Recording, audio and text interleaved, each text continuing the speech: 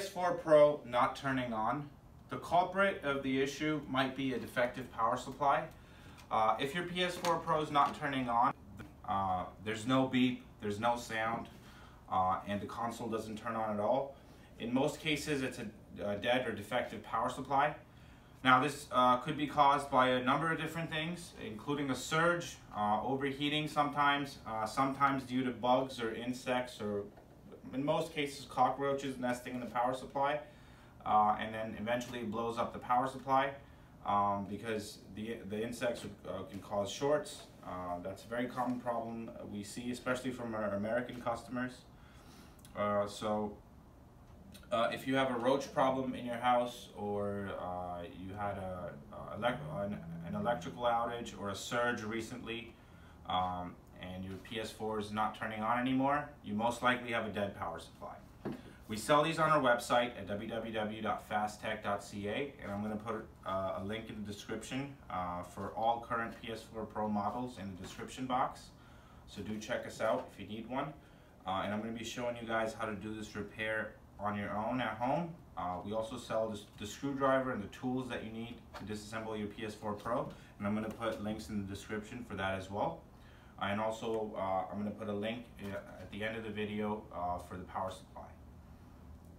So let's get started.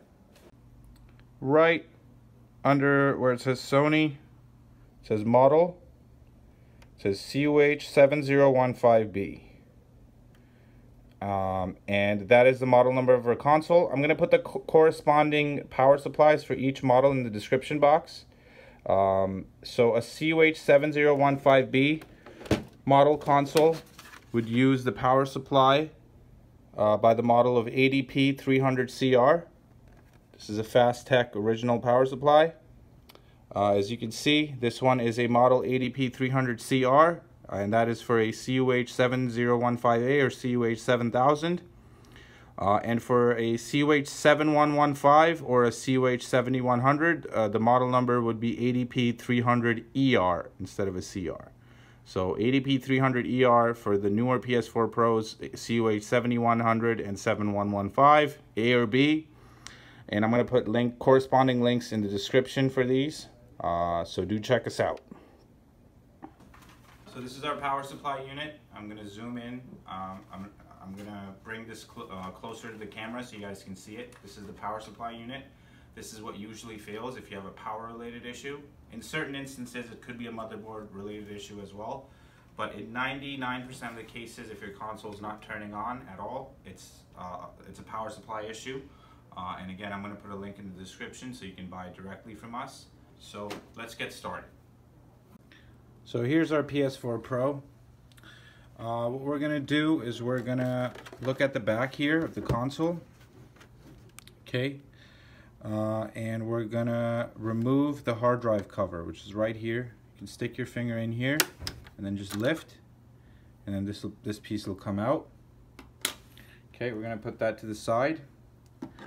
Then we're going to see these 3 Torx screws here. There's usually stickers that cover these ones here, but I've already removed those stickers. They used to be the warranty stickers, but now due to an FTC ruling, if you remove these, your warranty is not void. They'll have to explain to you, or at least give an explanation on why they're voiding the warranty just based on those stickers being removed. And that is the case since, I believe, April of 2018. Anyway, so we're going to remove these 3 Torx T8H screws. We're using this T8H specialty screwdriver, which we sell on our website. I'm going to put a link in the description for that as well. A standard T8 will not work. So we're going to remove these screws. It's 1, 2, 3. Okay. Once we remove these screws, we can lay the console down like this. We're going to remove the bottom cover by pulling on the back and lifting. And it'll come out like so. And then we're just going to lift it and get it out of the way. Okay.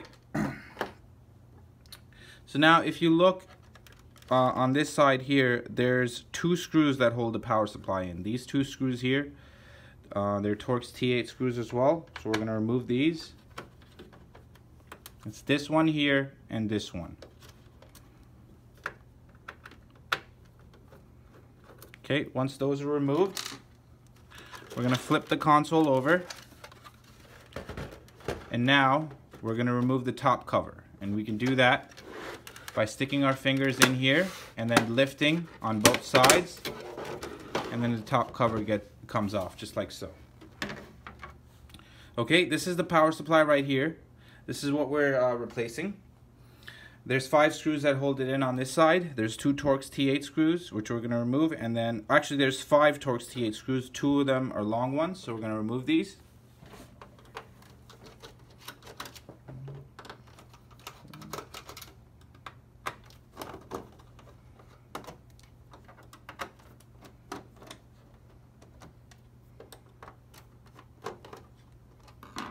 Okay. I'm going to lift the heat shield up. This is also a grounding plate, I believe. I'm going to lift it out. Get that out of the way. Okay, now the power supply should be free. So we're just going to lift it from the front, like so. Okay? And then at the front here, there's going to be a connector right here. This is the connector, okay? You're going to want to be careful with this. You don't want to break this cable. So what we're going to do is grab the connector and then wiggle it and pull. And this connector is going to become undone. We're going to lift our power supply out like this. Okay, that's our old power supply. Okay, and this is our new power supply that we're going to install. This one includes our warranty sticker and includes a warranty. So do check us out. I'm going to put a link in the description for this. And we sell these on our website. We ship worldwide. So do check us out. Okay, so we're going to install our new power supply. Same way we removed the old one. We're going to put it in place, and then we're going to connect the connector here at the front. Push it in. We're going to make sure this cable doesn't get caught.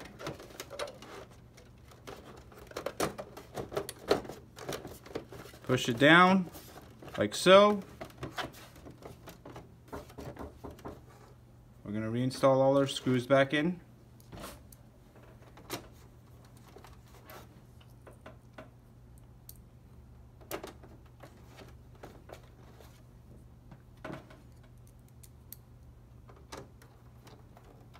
Okay, then we're going to reinstall the heat plate or the grounding shield.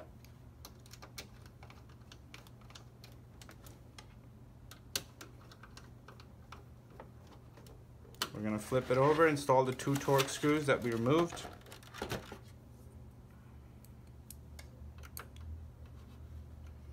There's one here.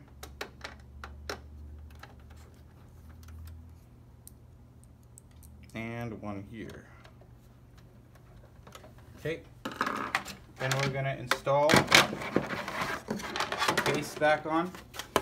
Install the bottom cover. Okay, the front goes in first, so this side's going to go in first from the front. Okay, like so, and then we're just going to angle the back.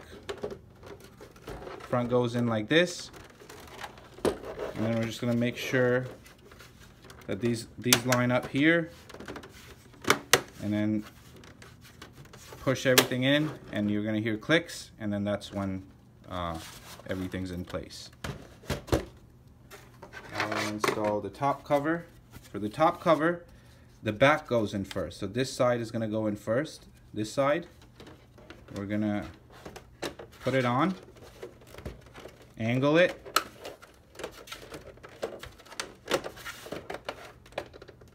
and then just push till it clicks. Now we're going to look at the back of the console. We're going to put our Torx T8H security screws back in.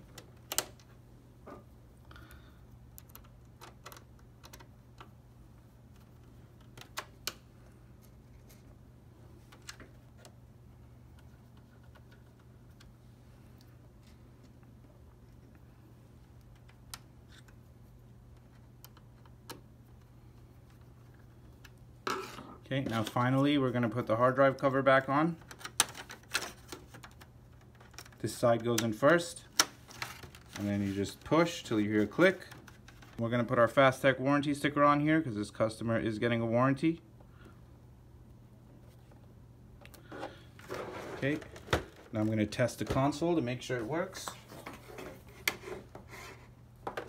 And plug it in. Press the power button. Oh, and there you go. Looks like it's turning on. And there you have it. And it's working good now. It was not doing that before. The light was not coming on at all. So now it's fixed, and it should be good to go.